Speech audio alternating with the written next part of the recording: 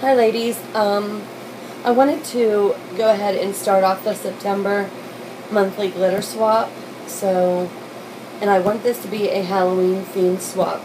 If for some reason you don't celebrate Halloween because of your religious beliefs or whatever that may be, go ahead and do a fall themed mix and get that into me. I'd like to have the mixes all into me by no later than September 20th so that I can go ahead and mail them out, and all the ladies can have them by like the first week in October to go ahead and do their Halloween nails.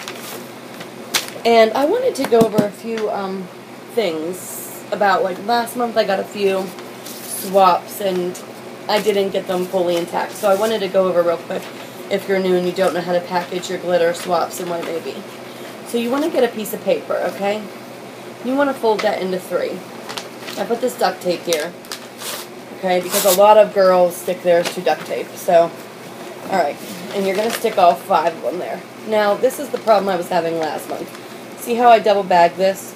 And I would prefer you to double bag it, because last month, as I'm pulling the duct tape off, okay, and after it sticks there for a while, it's really hard, and I'm starting to take this off. If this was the bag, if this wasn't double lined, double bagged, and this was your glitter, as I'm ripping it, I have a hard time and glitter will fall out and rip.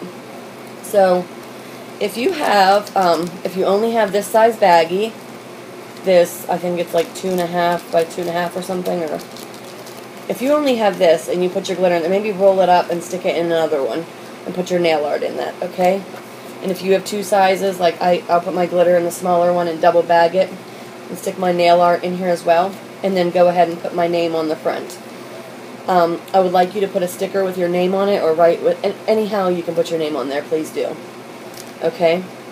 Another issue that I was having is, if this is your glitter mix, okay, say this was even a bigger bag, I would prefer you not to just open that bag and stick your nail art directly into the bag.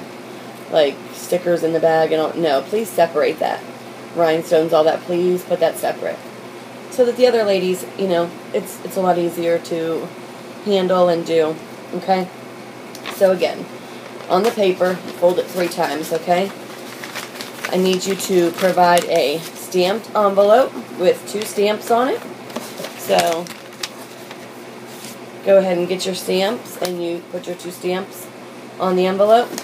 Put your name and your address on the front. I'll do the return address, okay? If you want to, that's fine. If you want to go ahead and do that for me. Some ladies do. Okay, so then you want to take your paper that you folded 3 times and take your envelope and fold it over, okay? If you can't do that or you don't like to, okay, you get your paper 3 times, fold it up, put it in the envelope, okay?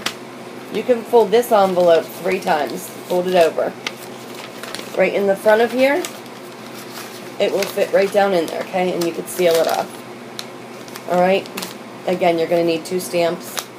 And that's simple as that. So for ladies that don't know or weren't quite understanding it last month, I had a few issues with girls that had never done a swap and they weren't really sure. So hopefully that just clears up any issues that they were having, okay?